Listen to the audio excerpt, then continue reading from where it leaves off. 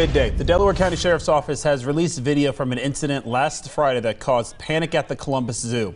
Body cam footage shows officers working on a traffic crash when police say that 36-year-old Joseph Solinger was driving his car recklessly. Solinger was asked to pull over, but then took off from the scene. Police then chased him down, tased him, and he was taken into custody. Solinger is facing several charges, including failure to comply and driving under the influence. His preliminary hearing is set for April 25th.